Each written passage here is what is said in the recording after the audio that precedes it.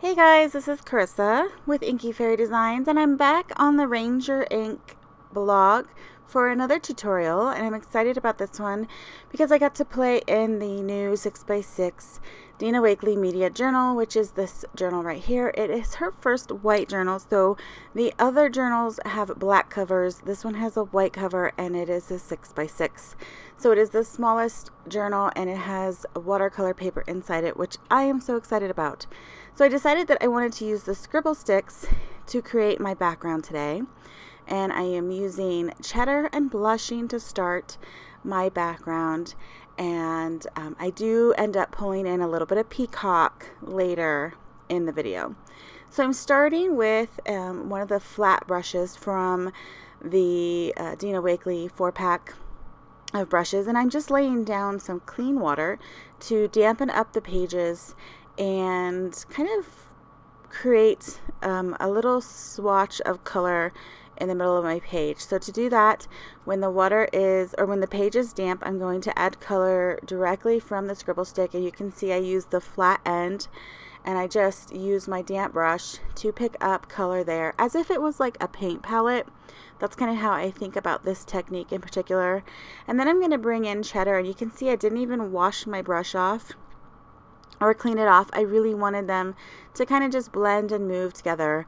And I concentrate the color, the first color, blushing, I went all the way across the page because that's kind of the main color. I love that color, and that was kind of the main color that I wanted on my page.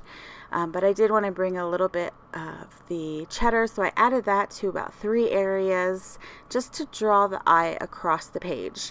And then I decided that this is where I'm bringing in the peacock color.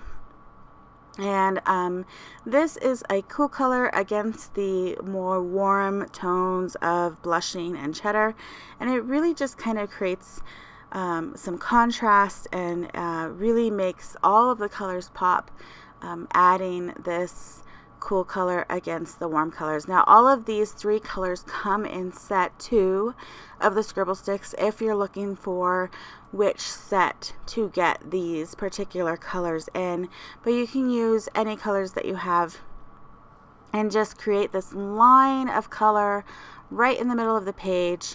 I was really going for a journal page that embraced the white space, because if you guys know me or you follow me, you can find me on my blog at Inky Fairy Designs or on Instagram at Inky Fairy Designs.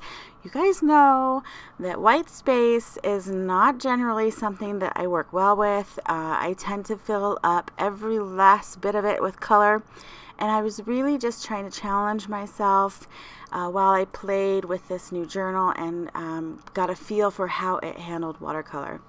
So to keep it very simple, I have this tag that I have pre-made using the gel press. So keep those extra pieces that you create, or if you use anything, you can use those bits and pieces in future journal pages. So they're great to have on hand to quickly finish a page. So I pulled out the Friends to the End stamp set. I love this little image here with the faces, and it works really well because a lot of the black lines on this kind of hide the busyness of that tag. So it's really nice. You can still see a lot of that color through it, but it also tones it way down. I wanted to add the heart from the same stamp set onto my page. I just felt like it needed a little bit of something. So I'm going to stamp it across my page, starting in the lower left-hand corner. Then I'm going to go up on that same side to the upper right hand, and then I'm going to take it all the way to the other side of the 2-page spread and on the bottom again. So it kind of goes up, or goes down, up and down, just kind of draws that eye across the page. At this point, my colors have dried, and they faded a little bit, as watercolors tend to do, and the Scribble sticks work very much in the same kind of realm of watercolors. So when they dry, they tend to lighten a little bit. So that's very easy to fix. or if you want to just add a little bit more dimension, you can just deepen up those colors with another layer on top. Leave some of that lighter area showing through in a bit of in some of the areas to create that dimension, and it just really adds another level to the page, and it just brightens up those colors. I was able to get them much brighter at this point. And so I'm just using the same technique as I did before when I created the first layer, and just taking that pigment directly from the Scribble stick and adding it to my page, and then I'll like rinse off my brush and kind of blend it more so it's not that harsh line that I first lay down, and then I just kind of blend it out a little bit, but still trying to stay in that middle area of the page. Like I said, I'm trying to work with the white space, and it was really hard to do, but I think in the end it all comes together. So I'm just going to continue to blend, deepening up that blushing color, because like I said, that is my favorite color right now. I do love the peacock, but that blushing color is really what kind of inspired this entire page.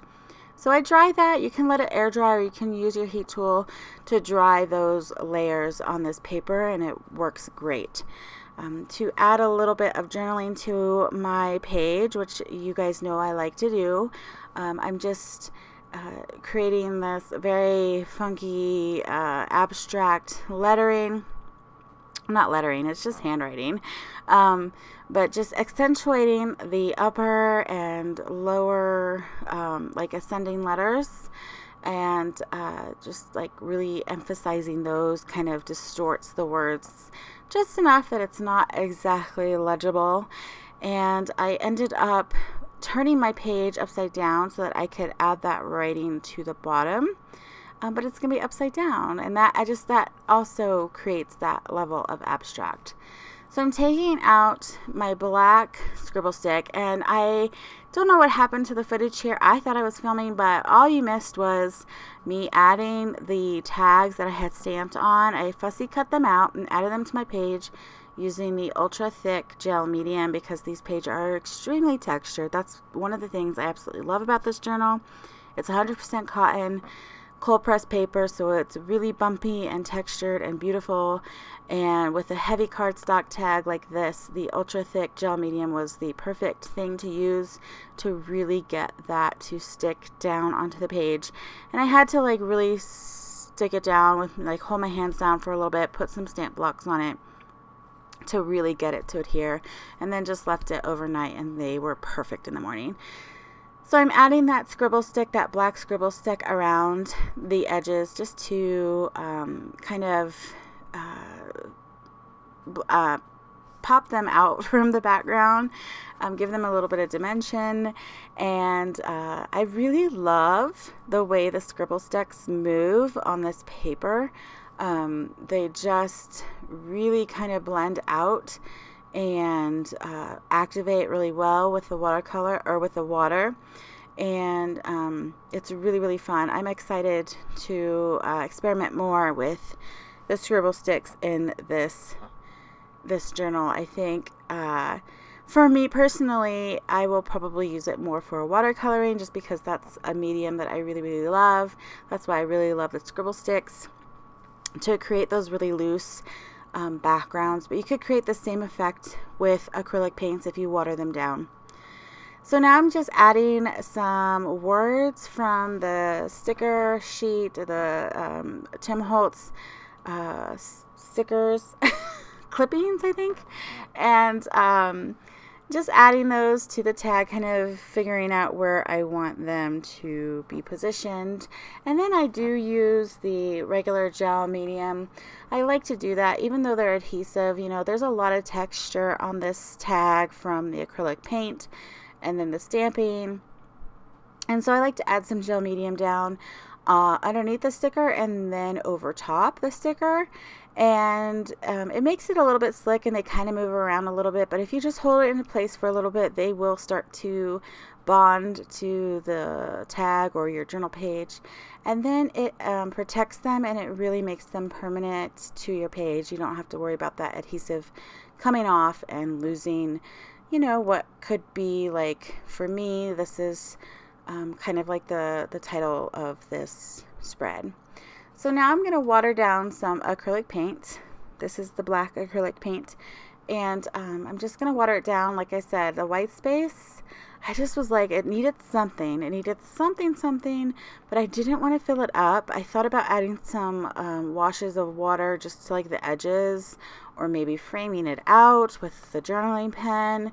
But then I thought, no, black splatters, that is the thing. That is always what, if I don't know how to finish a page, or it's missing something, a little bit of contrast with some black splatters or white if I have a really dark page usually does the trick. So once that gel medium dries, I can go over top of it with my food ball journaling pen, which is my go-to journaling pen, and just kind of outline it, frame those words, stickers, and it really kind of blends it into those tags. So that pretty much wraps up this art journal page.